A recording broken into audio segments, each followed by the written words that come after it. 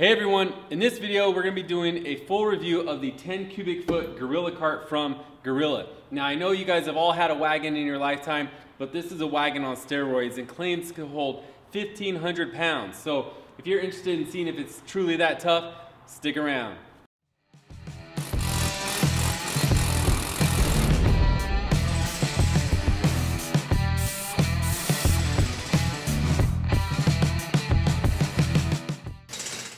Welcome back to the Working Dirt channel. We're going to get started reviewing this 10 cubic foot Gorilla cart from Gorilla.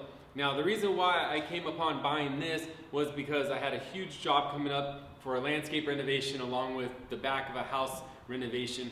So I was going to be moving a bunch of material back and forth from the truck, and I had a gate opening of the side yard that was about 50 inches to work with. So I knew my wheelbarrow would work, but I was going to need more than just a wheelbarrow because I had concrete to move, dirt to move, bark to move, wood, I mean, you name it. Every type of material was going to be moved. Now, the difference with this, when you have it full, having 4 tires, it's going to be stable. My wheelbarrow, when you're on muddy terrain and whatnot, it's always kind of shaky. So I needed something a little bigger, a little more stable.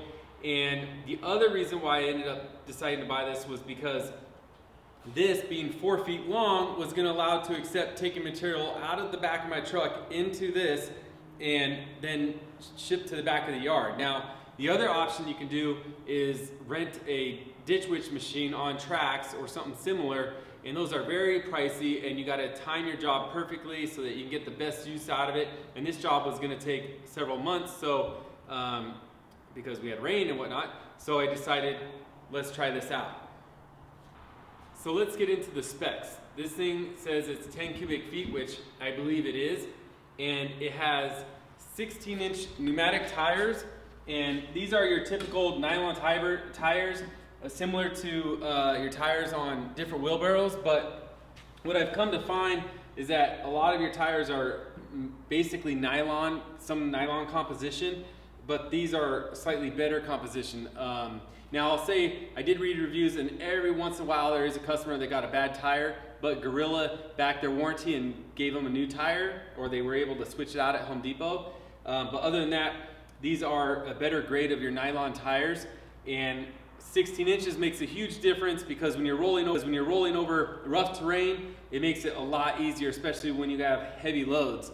Now, the body is polymer, and Gorilla's trying to make a name for themselves by making a very strong body, so it hasn't cracked. And in the video of how we showed to remove a concrete patio, we were throwing tons of concrete in here, and there's some scratches and whatnot, but it did not crack. And we moved about 12,000 pounds of concrete. So that shows how tough it is. Now, like I said, this thing claims to be able to hold 1,500 pounds. And while I believe it can hold 1,500 pounds, but I would not roll it with 1,500 pounds. There is a weak point to it a little bit, but I would say on average you can move 800 pounds comfortably on it, and I think that's more than any person's about to move in this. We moved, on average, our heavy loads were probably about 500 to 600 pounds with a full stack of manure or bark or rock. Our rock probably was closer to 700 pounds. So it did its job. Now let's go into the performance side of things on this. So the pros to this cart, which there are many, are the maneuverability is exceptionally great because it doesn't just turn a little bit or a lot, but it can almost do a reverse turn, if that even makes sense. It can go kind of backwards and do beyond a 90-degree turn.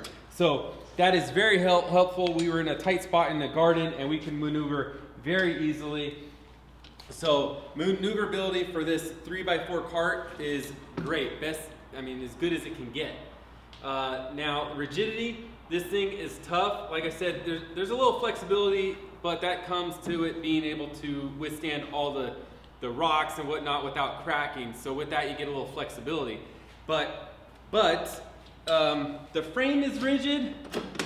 As you can see here, it's a basic steel frame. There's no suspension components, and that is kind of a drawback because when you're on uneven ground, I would caution you, I mean, if you got a heavy load, try to go over your dips evenly and not like diagonally, causing the frame to twist, because it can't absorb it. There's no suspension, like I said. But for the price, you're not gonna get suspension. It's 200 bucks. So all you have is the back axle and then a pivot point right here, and that's gonna take all your torsion, so you don't wanna torque it too much. Dumpability, as you just saw, the dumpability, if that's even a word, is great. It dumps easily, but if you have a heavy load, I mean, you gotta be reasonable. What we ended up doing when we had a bunch of rock was kind of shift a little of the rock a little more towards the back end, and then with the good little heave-ho, you can get behind it, use your legs, and then dump, and it dumps really good.